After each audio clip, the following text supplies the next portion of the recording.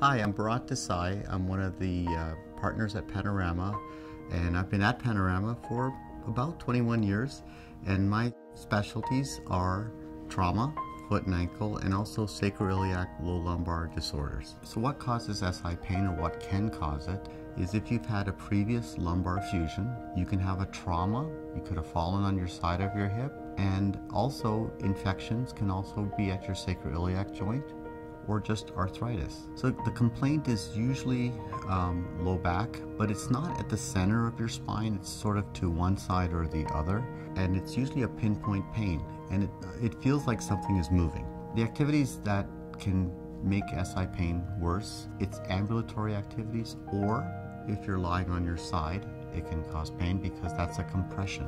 Once we've diagnosed that this is an SI issue, there's a couple of different therapies we can do. Physical therapy is paramount, because if it's just a muscle imbalance that's creating, or weakness that's creating the SI pain, physical therapy will help with that. Part of the conservative treatments is also injections. The goal of the injection is to confirm that it's the SI joint. So why do we do 3 if we could just confirm it with 1? The second injection is with a steroid. Sometimes it's just inflammation and it doesn't need surgery.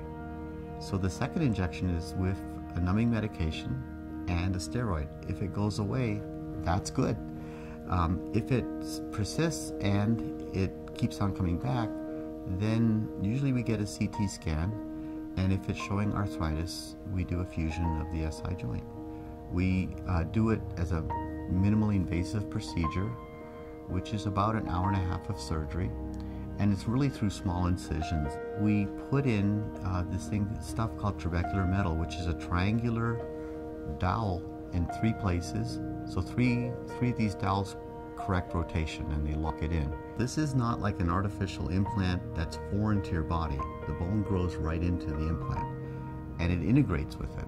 So it's in a weird way, it's a mechanical way to heal it, but it's such a natural way to heal it. And it's way better from an infection standpoint because the blood supply goes through the implant. So the outcome of surgery is technically to stabilize the joint. But what patients like to know is, boy, the x-rays look great, means it's a stable implant, but I'm still having discomfort. So how long does that discomfort last? It varies. Typically it's 3 to 6 months. But after about a year, it's no different than any other fusion. You're pretty much at baseline. Once we do the implant, it's stable. That pain generator is gone, but we've got to condition you. You're an out-of-shape athlete. So the therapy is huge. And how to walk straight, because before you're automatically walking so it's less tender but not correct. Bad habits are hard to correct sometimes.